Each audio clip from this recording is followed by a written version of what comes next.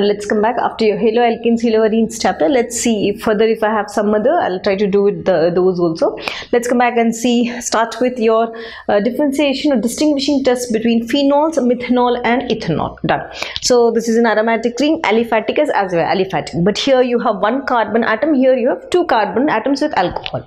So the test, which different test which we are going to do is, suppose in the exam, if you don't remember the reaction, you just basically know the reaction, the distinguishing test. I'm going to show you how to write in the paper. Now litmus test, what am I going to do? Suppose if I have to do the litmus test, here you're going to write in words, right? Take a small amount of the given sample, and just as you do it in your salt analysis, say or functional group analysis, small amount of the analysis, this is compound, given compound, and you're going to dip in a blue litmus paper. So I'm going to take blue litmus paper. So when I take blue litmus paper, if it is phenol, blue litmus being acidic in nature, blue litmus turns red. This is the condition. Here when I say methanol, no effect. This is how we are going to write in full words. Here also same, no effect. Right. Now when I have to take solubility, how should I write? Take a small amount of the given sample in a test tube and add few ml of water and test for its solubility. Done. So this is also soluble, this is also soluble, this is also soluble. How will you differentiate? Right? Yeah, this is soluble, okay, partially soluble, but forms two layers. Alright, partially soluble but forms two layers. Here you also, this is soluble and forms one layer. This is also same, almost similar. Done. So FeCl3, neutral FeCl3. Take a given amount of the sample and add neutral FeCl3 to this. So neutral FeCl3 we very well know, you would have done your practical examination also. So neutral FeCl3, when I dissolve the given sample, you are going to get either if I have to say, like the color of neutral FeCl3 is going to change into either blue color or green or violet coloration is observed. This is the color differentiation I am showing you. Violet coloration is observed. Now here when I have to say there is no effect here, there is no effect. Don't put dash, please write full words, no effect observed. So bromine water, take a small amount of the given sample and add bromine water to that. So the decoloration or the formation of precipitate is the most important. So phenol, when you add bromine water, it's going to form white PPT. White PPT is observed. So here when I speak about methanol, ethanol, no effect. I am writing here also no effect. No effect. Here also no effect. Here also no effect. Here same, no effect. Done.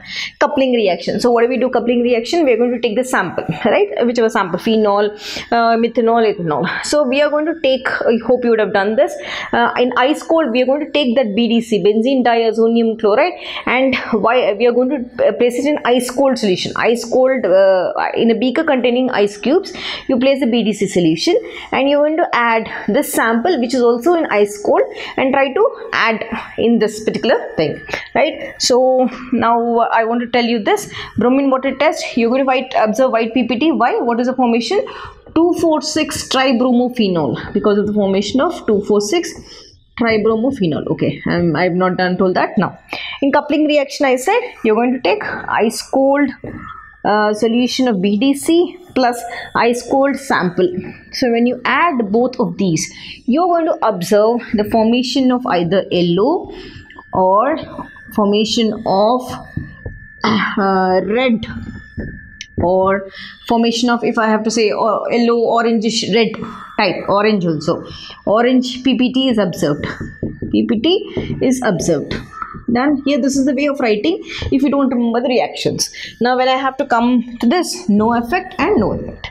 So these are the distinguishing tests. We have 2 more or 3 more. Let us come back and do those.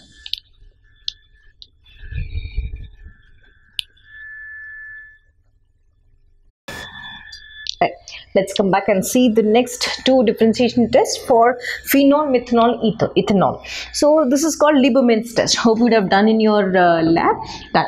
So in Lieberman's test, what do? You're going to take the sample, either this one, that one, or this one. So To this sample, what do? You're going to add concentrated H2SO4, and to this concentrated H2SO4 you're going to add NaNO2 also, sodium nitrite. Then what do you get? You get a dark colored mass. Correct? To this dark colored mass, now you are going to add sodium hydroxide. Done. When you add this, you're going to get for phenol, if it is present in the sample, you're going to get intense blue color, or green color compound,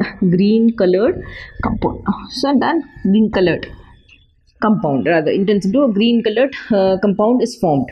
But here no effect or no color is observed. Here also same.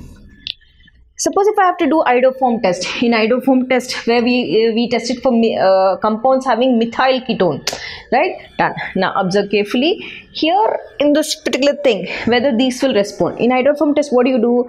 You're going to take the sample and you're going to add iodine solution to this along with an alkali. Then this is a test. So when I have to see phenol, no, it will not show. We said it should have a methyl ketone or a group, or the oxygen adjacent to that there should be a methyl group. Done. So phenol, there is no concept only. So no. Okay. No. What should I write? Okay. Let me start from here. Then I'll come back to write whether precipitate or compound, right? When I have to see methanol, here also no, I have to write whether precipitate or compound what is formed. But in ethanol, when I take, now this is CH3, CH2OH. Now done, you have an oxygen group adjacent to this.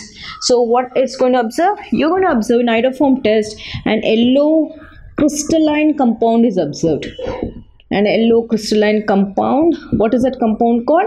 It is called iodoform. Iodoform is observed. Now what will I come back and write here? Yellow crystalline, no colored compound is formed. I'll write that here also. No colored compound is formed, or no effect. No colored compound is formed. So basically you should remember, whenever you are writing precipitate here, try to write no precipitate observed, no precipitate observed. Suppose if you are writing a compound here, colored compound, no colored compound observed, no color. That means you are comparing between this one and this one, or this one and this one. Let's come back and do the next type of distinguishing test.